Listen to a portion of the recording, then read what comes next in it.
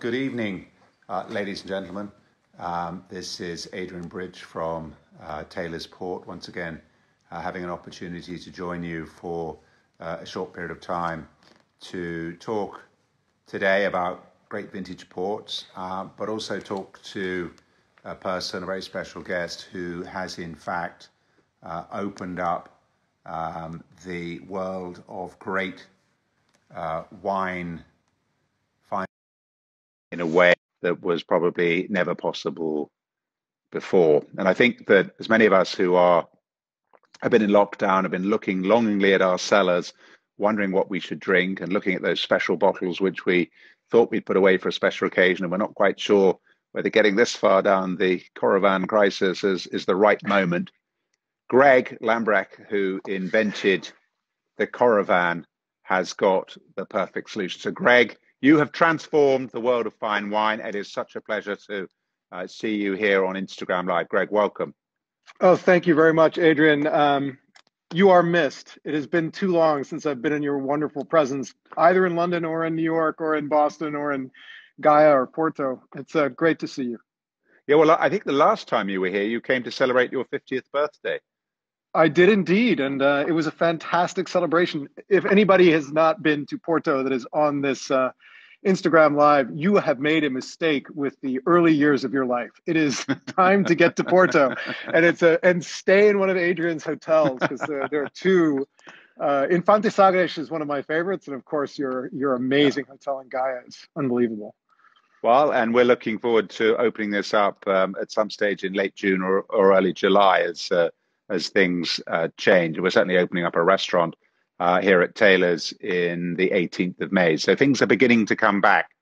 But I want to talk to you about your great invention. You're a man that has transformed more of the wine industry than anyone else, and you have certainly opened up great vistas to all of us who love fine wine. Not only do we have a chance now to taste and compare, but we don't have to drink a bottle at a time to do it. So tell us, could you just briefly, how did you come up with the idea of Coravin? Well, Coravin's a way of pouring wine from a bottle without opening it, and I think the first time that I was aware of that being possible was my father, who was a type 1 diabetic, and so he was ever since I was a child, he was drawing insulin out of a bottle and putting it back in the fridge and using it over the course of weeks, even months. And then I worked in medicine. I started working in medicine when I was 23, and my first job was at Pfizer.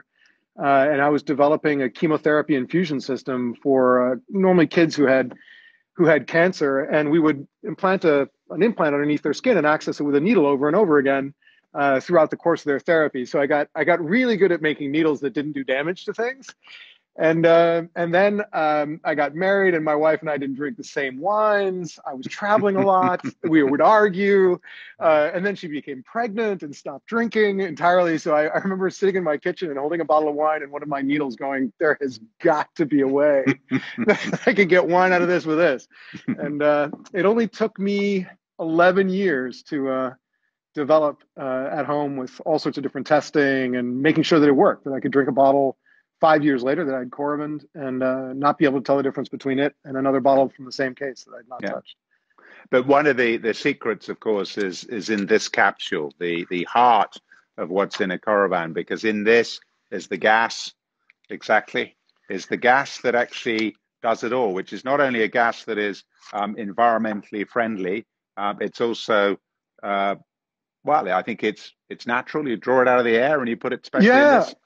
So argon, and it's one of the noble gases. So if you remember your chemistry, it's all the way on the right-hand side of the periodic table.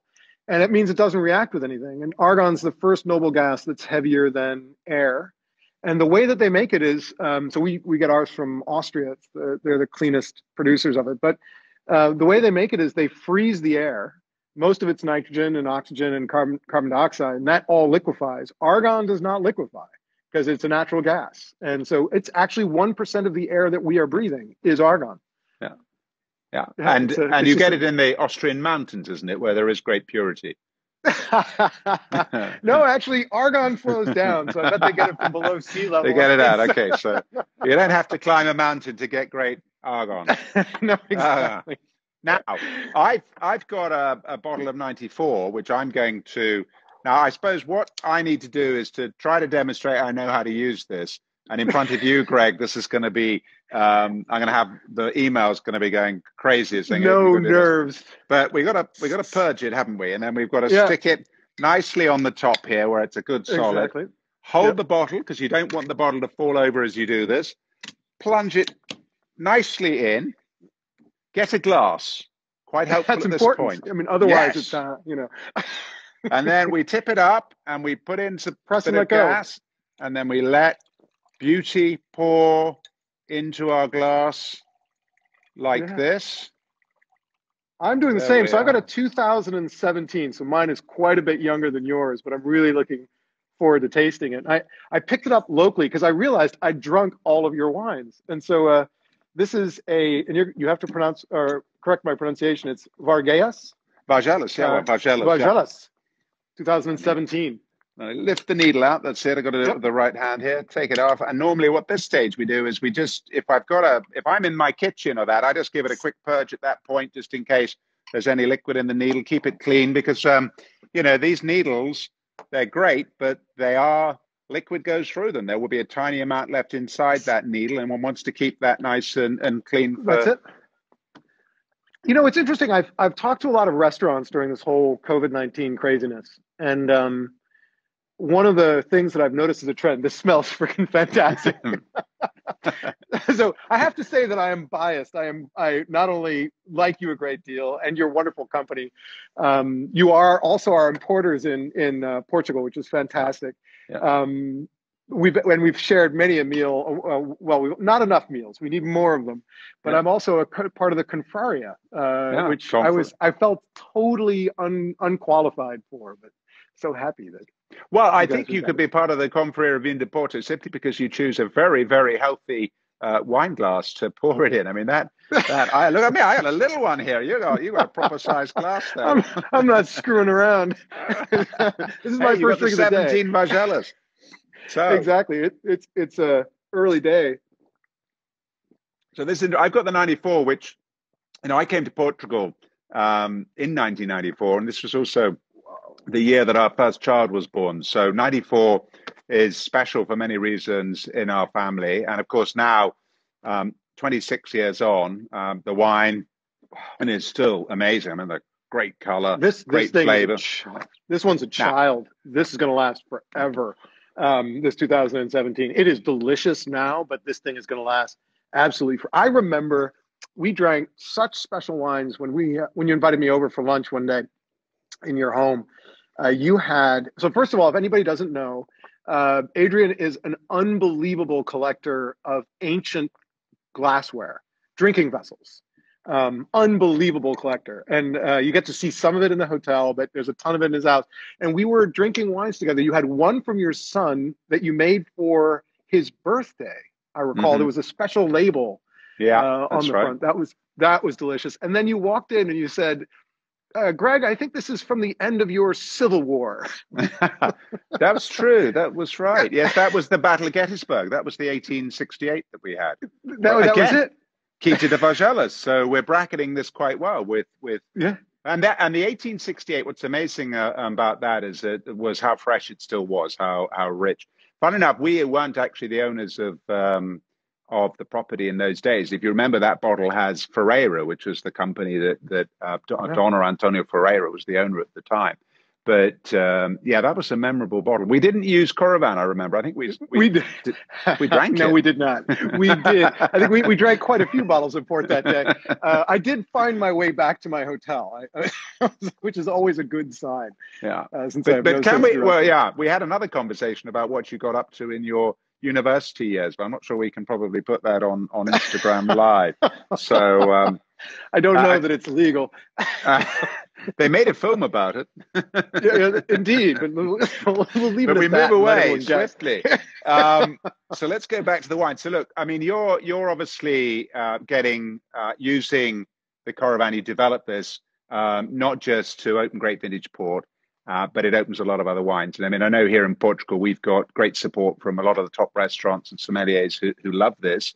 But the reason they love it is because their customers are saying, We can go into a restaurant. We want to taste something fantastic. We don't need to buy the whole bottle. We can have it by the glass. So the whole by the glass programs are now available to every single restaurant. It's a wonderful thing that we've seen. It is. I mean, it's really taken off in the United States and in London, in your area because of you. It's always the advocacy of the person who's representing it that makes all the difference. Italy as well. Ceretto is our importer, and I think we're in a few thousand restaurants across Italy. I mean, you walk into a small bistro or a small cafe, and they'll have Coravin. It's crazy. Yeah. France as well. Hong Kong, Shanghai, Beijing. So it's Sydney, Adelaide. I have to say, as an inventor, it's really gratifying to see how Coravin is being used. And when I invented it, this is what I wanted. I wanted to be able to walk into one of your restaurants. You guys have such an incredible list, and be able to say, can I have a glass of this? Can I have a glass of that? Can I have a glass of this? I mean, it would be amazing to do a vertical of vintage port at the end of a meal. I do this at home. I used to never drink port when I was younger, and now I can have a glass of it at the end of a meal with some cheese, and I'm in heaven. Yeah. Right. Yeah. Well, I think, and that's the beauty, is that actually this can bring open to everybody in their homes the ability to do food and wine pairings, because you don't have to just open a bottle and stick with it for the whole meal. You can have a glass, and just go through that whole process of being able to mix and match food. And then do it again the next day, perhaps with a different food. Same wine, different food. See how that went. Yeah. So it just opened up this whole vista of potential pairings. And your wife, as I recall, is a great cook. I remember she put together an amazing lunch. I hope she's watching. Yes, you're absolutely right. She is an amazing cook, and I'm looking forward to supper tonight, darling. But I found, the other interesting thing about this is I found that it's been hugely helpful for our sales force, because again, when we want to go around and sample our customers on, say, 94, and people say, well, how's the 94? How's it drinking? You've got a few more bottles to sell at the moment or not, or whatever it is, another old wine or whatever it happens to be. And, we can't open it the whole time, and you can't, you want to make sure that they're tasting it in perfect conditions. So by arming a salesman with a bottle and a tool, they can go and taste 20 customers over the course of a week or two or whatever it takes, on the wine, knowing that they're delivering a perfect glass every time. And that to my team has been a huge business opportunity, which I don't know whether you thought about that when you started this. That's a great point. I had no idea. I thought that I had no idea how wine was sold. I worked in medicine. I still do. I'm not a wine professional, as I always warn people. Somebody said we need a Coravin emoji. I agree with you completely. We need a Coravin emoji. So this wine is so stunning. So I'm going to pause for a second. But when I thought of this, I thought of it for use at home. So I wanted to be able to drink 3-4 different wines in an evening and pair. I wanted to be able to go to a restaurant and order anything. I'm going to do the same. I'm going to get myself a little bit more of this while we're talking.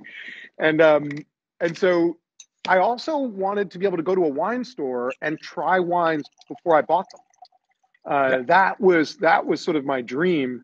I did not know that there was how wine was sold to restaurants and to the trade. And then, I started getting these thank you notes from sales reps saying, hey, you've totally changed my life. And I was like, how? I don't even remember.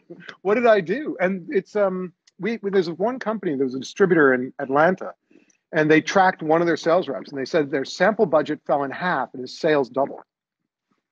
Fantastic. Because he was serving finer wines to more people he would never have thought would buy it. Yeah. And then when they tasted it, they bought it. Like, he used to pick who he was going to serve it to. Yeah, but of course they had the confidence because they'd tasted it. I mean, all of us know that, great wines and great companies have created reputations over centuries. But of course, it's all about that individual wine, and giving the chance to taste it is a huge opportunity. But, we also use this before we send bottles out to tastings, because, you ship whatever, you imagine you do it, what this is like. You go off and do a tasting. You've got, I don't know, 5 different vintage ports. You've got an audience of however many people, 50 people. You need 2 bottles of each. And then you put in a backup in case one of them's corked. Yeah. So suddenly you're sending, 5 extra bottles across the planet to a tasting, and somehow those never seem to come back. I don't know how that works entirely. But actually being able to taste it, to have our winemakers be able to verify that it's in perfect condition before it actually leaves out for a tasting is a fantastic opportunity. And again, you were one wouldn't be of the possible. first to do that. Yeah, you were one of the first to do that. You and Chateau Margaux, Paul Pontellier, before he passed away, and his group used to do that at Chateau Margaux. And now I hear from Jean-Marc Rouleau in Burgundy. He does the same thing. And it's the desire to make sure that the wine that shows up at the event is in perfect shape. Which, as a consumer who shows up at those events, you want them to be great. You're always so sad when somebody opens a bottle and it's corked, and they're putting it away. It's I've seen all these creative uses. One of them that was interesting, I think, was also Chateau Margaux. They recork every 20 years or so, and they used to open up all the bottles and taste through all the bottles and find ones that were bad and find ones that were perfect and top up the other ones with the perfect one. Bottles would be open for half an hour. And so now what they do is they Coravin across all the bottles, find the best one. They open, fill, close, open, fill, close. Bottles open for seconds. It's one of our favorite places, 67 Pall Mall. In London, really great place where we still need to hold a Taylor vertical or sticky vertical. Back when they're open, we are coming. Yeah, no, I'd love to. Yeah, because they've, Grant, who runs that as the wine list, has got an amazing collection of wines, and I think that that 67 Pall Mall was a great idea. There's so many wine lovers in London. And that the ability to taste just amazing things there is well, you've been, I've been, we just haven't been together and done the vertical yet. But he did expand the club, didn't he? He went up another floor, I think, in the building. There's so much popularity for it. And he opened one in Singapore. I've seen that from the inside, and we were invited as members. I think one of the other things that was cool about it is during COVID-19. One of the things that he's doing is he's still holding online tastings, and he takes the bottles and he breaks them up into these smaller bottles using Coravin. And he fills the smaller bottles all the way up and caps them. They're beautiful.